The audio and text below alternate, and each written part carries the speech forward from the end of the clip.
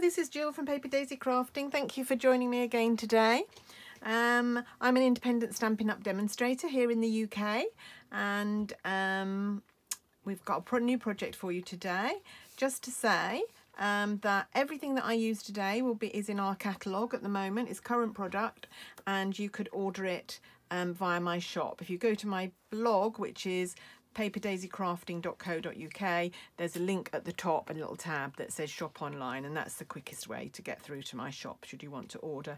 And if you do want to order, here is my monthly shopping code, Z7RV6G6EA, and that's my monthly shopping code for March. And what that means is that if you use that code, you'll help me to collect together stamping rewards, and then I can send you a free gift. Sorry, getting distracted here. I can send you a free gift the following month. I'm just getting ready to send out my February thank yous at the moment for customers that shopped with me in February. But anyway, today this is our project. This is a card I posted on a blog hop last weekend. It's a fancy fold. You can see it's got quite an interesting mechanism, but it's quite easy to make, and I'm going to show you how to make it. I did do a video of this a couple of years ago, and I used metric measurements, but because our trimmer now only has imperial measurements down here, and you need to use this side, then I'm doing it in inches today to make it a bit easier. So anyway, what do we need to do? I'm going to put that to one side, and I'm going to take a sheet of our thick basic white cardstock, and I need to cut it to 11 inches by 5.5 inches. So that's the first thing I'm going to do. I'm going to do 5.5 inches this way. And I've just remembered I meant to change the blade before I came on today, because my blade, which I've had in ever since I've had this trim, I haven't changed it yet, but it is beginning to get a little bit blunt and leaving a bit jagged edges on my paper. So eventually, it's not bad, you can see that's not a bad cut, but it's just not quite as crisp as I would like it. So I might change my blade quite soon. And then 11 this way, which means I'm just going to cut a tiny bit off at the end here. Less than an inch off. Just measure that up, get that lined up. And that's going to be our card blank. But before I put my trimmer away, we are going to do some cutting. I just want to get that in there. If I show you this card blank, or maybe on the back, you can see that I need to make some cuts, not all the way along, and that's why our trimmer is great, because it's got this lift up blade. You can place the blade wherever you want and make a part cut, which you wouldn't be able to do if you had a guillotine cutter or something like that. Even a rotary cutter, that would be pretty tricky to do.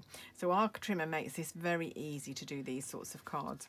So what we're going to do is we're going to do these two cuts first of all, and they need to be cut from 4.5 down to 10.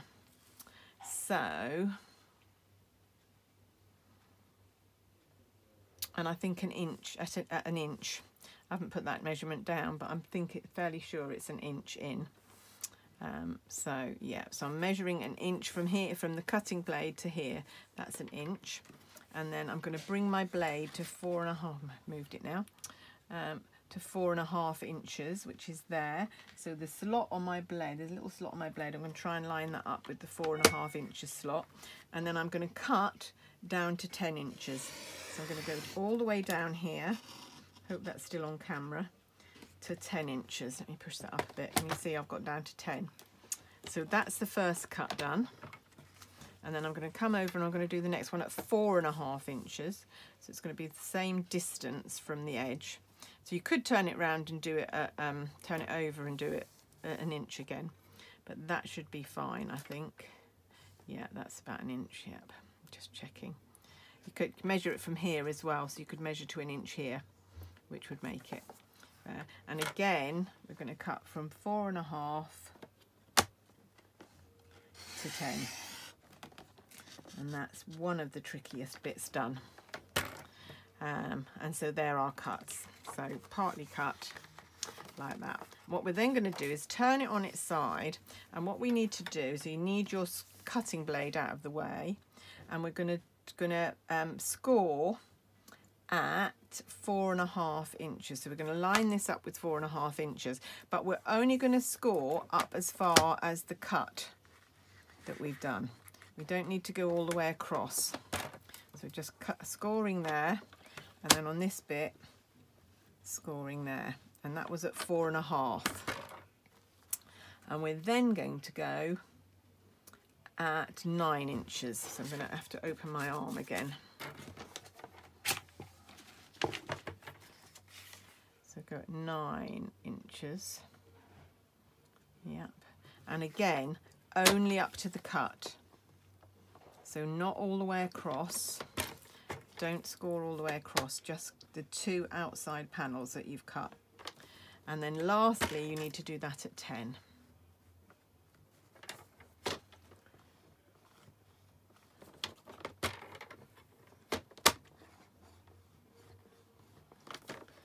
And that's it. I can put my trimmer away now.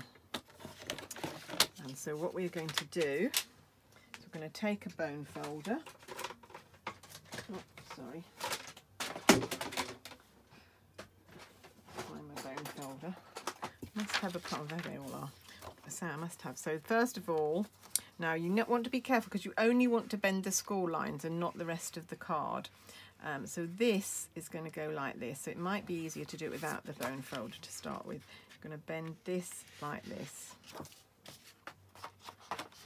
First of all, just make that a nice clean fold. So the rest of the card will bend at the minute, that's all right.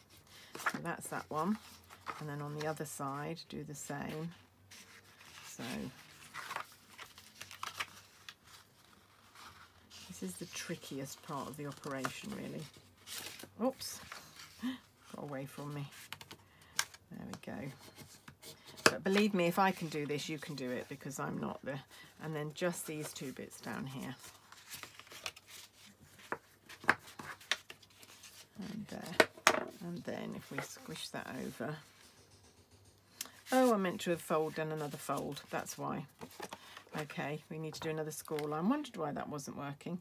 So 5.5 from the bottom. Let's bring my trimmer in again. Who was it commented on my blog the other day that they like my warts and all videos? That's just as well, isn't it? I forgot this very important score line. So yeah, that's right. So this time you're scoring between the 2 cuts in the middle panel. There we go. Can tell that fancy fold cards aren't my forte, can't you? There we go. There, that's better, and that all lays down nicely now. This will fit in a normal 6x6 envelope that are quite easy to come by. There we go. That's our card blank. That's all the mechanism done. I hope you can follow that. I will put the measurements as far as I can on my blog. Yeah, don't forget to do that last score. I need to write myself a little note to remember me to put that on there. Now we're going to decorate the panels. So first of all, we're going to do the side panels and the bottom panel, and those are all going to be 1/4 inch smaller. Sorry, I just need to grab my paper that's gone for a walk. 1/4 inch smaller than the actual panels on our card. So the bottom panel, which if you've got a directional paper and you want it all to be the same directional, which I have, you can see here, you need to do the bottom panel first. Cut that bit off first, and it's going to be 3/4 inch by 5.25 inches. So 3/4 inch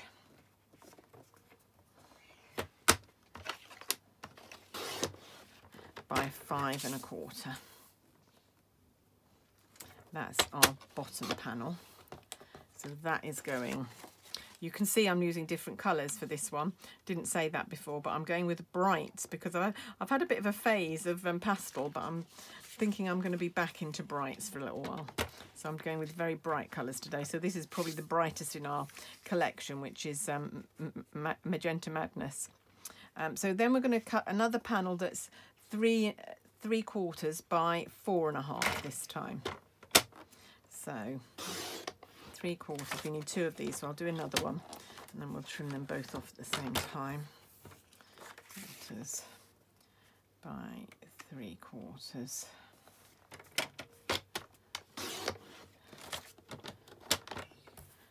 And 4 1/4, I think here. 4 1/2. Good job I looked. I've got the measurements written down here. And 4 1/2. There we go. So those are going to go along there. That's interesting. That seems a bit long. I think I need to cut off another 1/4 inch off those. I must have the measurements wrong. Let's just cut off another 1/4 inch and see what happens. Ho hum. Oh, and I've cut this one the wrong way. Ho hum. Let's do another one. We will get this right in the end. See, if this was a perfect video, you'd all be sitting there thinking, oh, you know, wonderful. Oh, there we go. Oh no, I hadn't cut it wrong. That was my bottom panel. That's my bottom panel. Silly woman. There we go. Right, okay, so that one I've now cut. This one just needs a little trim off it because it's a bit too long. Must be 4 1/4, that measurement, rather than 4 1/2. There we go. So I'm going to stick all these on before I get muddled up and think that I need more anyway. Oh, I've made more mistakes in this video already than I normally make in doing 2 or 3 videos. Hey ho. Right, okay, so take a little bit of Tombow. So I'm going to lay my card out flat to do this. So where's my Tombow? Little pot and a little bit of Tombow on here. It'll come out. This one can't be empty. I had problems with my glue on the other one, and this is a new Tombow now, so there shouldn't be any problems with it. I did splash out and used a new one. Right, and so that's going there between the score lines and equidistant from each edge. There we go. And this one.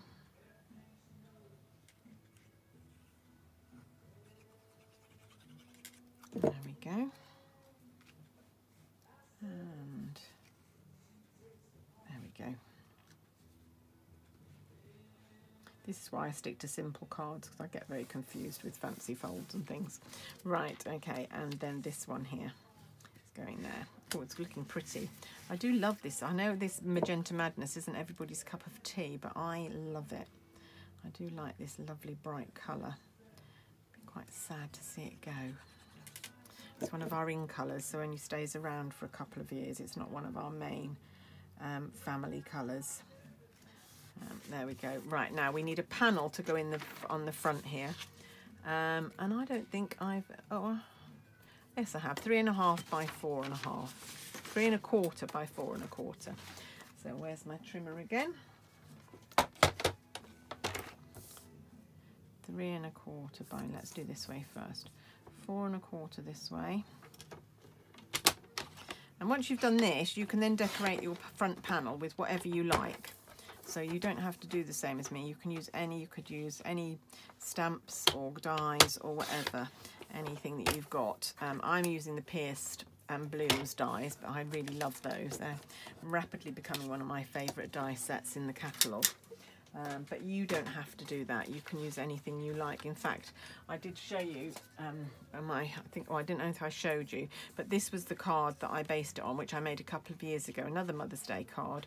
And I used the Bouquet Bunch, I think that might be called, from the Beautiful Bouquet set. Right, okay, and then this is going on here. This will fit into that section there. So I'm just going to glue that in. These papers are from our family stacks. They're in the catalogue with all the DSP. You get a pack that has sheets, I think 4 sheets of each colour in 2 different designs, double-sided.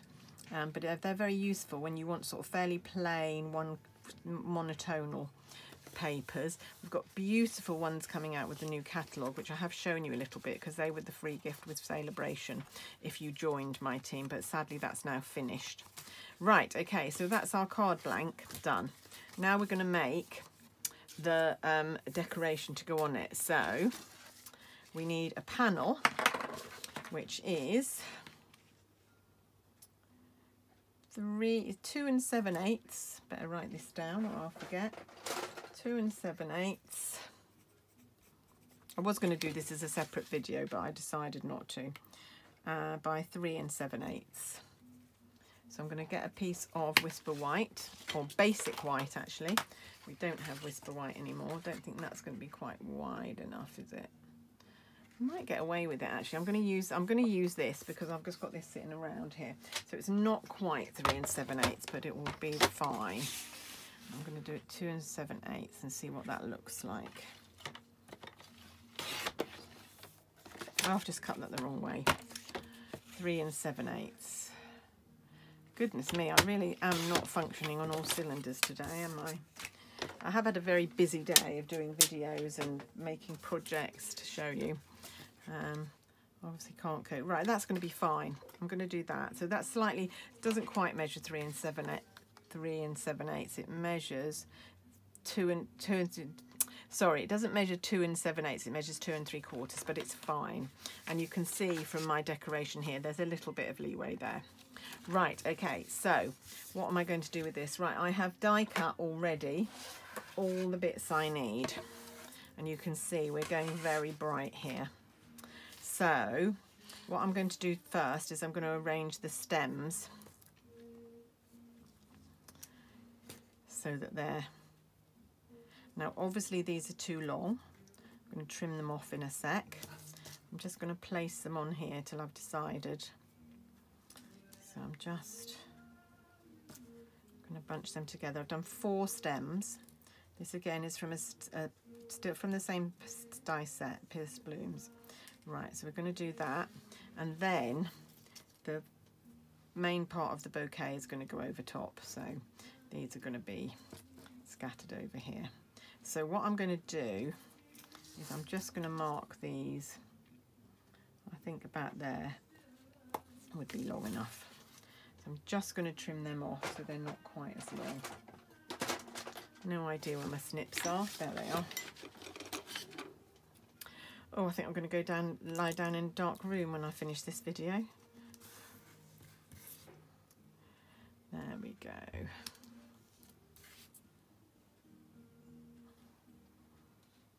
So, and I'm just going to mark where the centre of my card is, just so that I know that I'm getting these centred. So 2 3/4 is 1 7/8.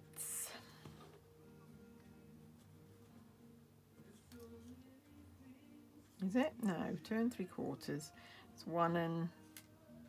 It's not quite 1 1/2. It's 1 5/8. 1 3/8. Oh, get it right, Jill. Can't even do maths today. What is wrong with this woman? There we go.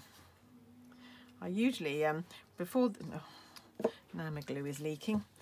Before the pandemic, I was doing some private tuition at home, and I was teaching year 6s, and it really kept my... Actually, I'm going to put some of this on a lid and use a cocktail stick because that just makes it a lot easier to handle when they're doing these tiny little bits. I used to teach year 6, which is 11-year-olds in the UK, and they had tests called SATs, Standard Assessment Tests, at the end of year 6, and so we were teaching to a standard, and it really kept my math skills, my mental math skills on form, because they had to know all their tables, we had to know fractions, you had to be able to add and subtract really quickly, and of course to be able to teach them to do it, I had to be able to do it really quickly as well. And I've really noticed through the pandemic, because I haven't had that practice, that my skills have really gone downhill, and I'm not nearly as quick, as you saw, at working out what half of 2 3/4 is.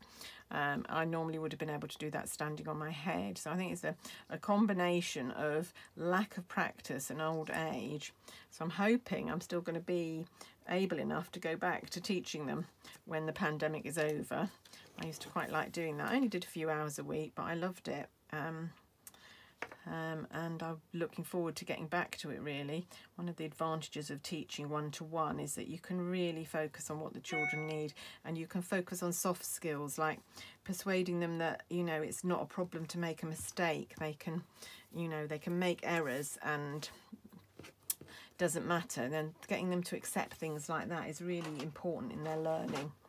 Right, okay, now I've got 9 of these flowers, 3 in Coastal Cabana, 3 in Daffodil Delight and 3 in Magenta Madness, and then some centres as well, which I've cut. So the dies I used, let me show you. So I used the stem, obviously. I've used 2 leaves, this leaf and this leaf. And I have then used this little flower, 9 of those, and 9 little circles like this, dotted circles. In the centre. Now, of course, you could do a mixed bouquet. You don't have to use all the same flower, but actually I quite like when it all looks uniform. So, right, so I'm going to do yellow in the middle. Oh, why did that come off? In the middle of the Magenta Madness ones. And then I'm going to swap around. There we go. Oh, no, in the Magenta Madness. Get it in the right colour. Really do seem to be all fingers and thumbs today. No idea why. Definitely time for a cup of tea in a minute, I think. There we go. We've got our live crafting coming tomorrow on our Jill and Jez Go Craft. I hope I'm a bit more successful than I am today. On our Jill and Jez Come Crafting with Jill and Jez Facebook page. So if you'd like to join us, please just sort of suss us out on Facebook and come and join us over on Jill and Jez Go Crafting. March the 6th at 2 PM we'll be doing live crafting. And our theme is using a set that is new to us. So a set that you haven't seen me use before. So it won't be these pieced blooms, because you've seen me use them obviously. It won't be pretty perennials, because I've used them to death. It will be a set that you haven't seen me use yet, so do pop in for that. I'm not telling you which set it's going to be, although I will tell you it's another floral set. Right, this needs to go on yellow. I seem to be obsessed with florals. I always have been, but even more so since the spring catalogue came out. I just love all the sets with flowers in. There's some gorgeous sets. And I decided I was trying to do other things, but they just don't float my boat as much as the floral ones. So I decided I needed to go with the things that I like to demonstrate, because I'm sure if you can see my enthusiasm for them, then it might inspire you as well. Excuse me. Right, and then just a couple of more Magenta Madness ones in here to go in, or just one more to go in the Coastal Cabana one, like so. Right, now then, took me a while to sort out the placement when I was doing before, so I'm going to bring in my sample. So what I did was I put 4 down as a background. So I did maybe 1, 2, 3. Should I do a yellow one? 4. And then I filled in the gaps in between with the other. So I think that's what I'm going to do again. So I'm going to start gluing. And 5 of them on top were raised onto dimensional. So these 4 that I'm doing now are going to be straight onto the card, and then the 5 on top I raised onto dimensionals. So pretty, and I'm loving these colours. I did like that pastel one. Like I say, I'm having a bit of a pastel phase at the minute, and I did love those colours, but I am loving these brights as well. I think at heart I am definitely a brights kind of girl. I sometimes get asked by customers, oh, which family should I buy first? Which colour family? And I find it really difficult, because I would always go for the brights, but that's not everybody's cup of tea. It's such a personal decision. Okay, right, there we go. Right, I'm going to find some dimensionals first. That's what I'm going to do. Oh, maybe a big one. Maybe some big ones. I think big ones will fit on the back here and give them a bit of body as well. Had a couple of thick cards damaged in the post just recently, which is awful. Bent corners, and even though, I mean, some of my cards I send out in hardboard backed envelopes, but the postal service just seems to be atrocious at the minute here in the UK. You can post some things and they get there the next day, and other things take over a week. Doesn't seem to be any rhyme or reason. I know they're struggling with the COVID thing, I know, so I shouldn't be so harsh, but it is frustrating. Right, okay, so I'm going to do a yellow one in the middle here. And then I'm going to do a pink one down the side here. Just try and slip it in underneath there. I'm going to do a blue one. You won't be able to do it so that there's no identical colours next to each other, sadly. We'll do a yellow one down here.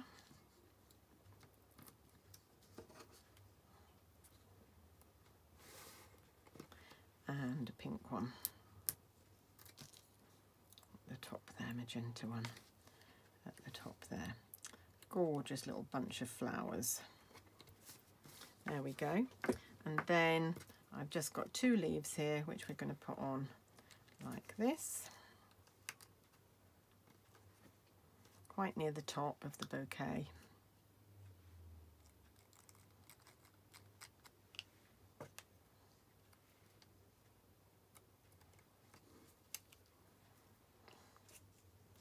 And then just the bow to add. Now, my other card I made for Mother's Day, obviously I only need 1 card for Mother's Day. Unfortunately, my husband's mother died a few years back, so we don't need a card for her. And so I'm thinking I won't make this one a Mother's Day card. I'm just wondering what I might make it. I might make it a get well soon card, actually. It's a very nice, bright and cheery one, and what would anyone who's ill like more than a lovely bright bunch of flowers, hey? Right, okay, and that is going on there. So might as well try and use this glue up that I've put on here, just to use it up, not waste it. And there we are. Right, well, I'm sorry about all my faux pas today. I hope it hasn't distracted from your enjoyment of watching it. And I hope you... Oh, here we go. Another one. I can't believe how many things I've done today. There we go. Lovely. Oh, let's just do the sentiment as well. Yes, I'm going to go with Get Well Soon. Get rid of all these bits first of all. Don't need those. And I'm going to use Get Well Soon, which is from the Timeless Tulips set, which I might have. Have I got it out? Have I put it away again? No, I haven't put it away, but I can't see. Oh, there it is under there, is it? Here we go, Timeless Tulip. I have to say, I've only used the sentiment so far. I love these tulips, and I've got the punch, so I must get these out and use them. I did make a card last year, which you might have seen, a pop-up explosive box one, that was Michel Last's design. So I might remake that this year and try and do a little video to show you how to make that. But love them. And so appropriate for spring coming. Right, okay, so I need my Magenta Madness stamp pad. Excuse me while I lean over. This is going to stain my stamp straight away. These pinks always do. Oh, I've got a little strip of card here. That would be great. Oh, actually, no. We'll use this one. And try and get this straight. Not bad. And I'm going to bring in my little mini cutter and just trim that off.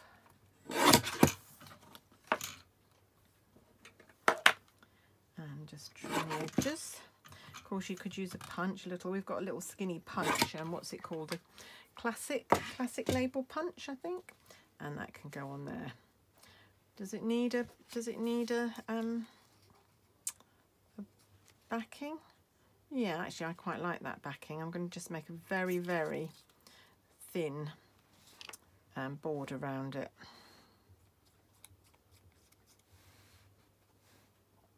There we go.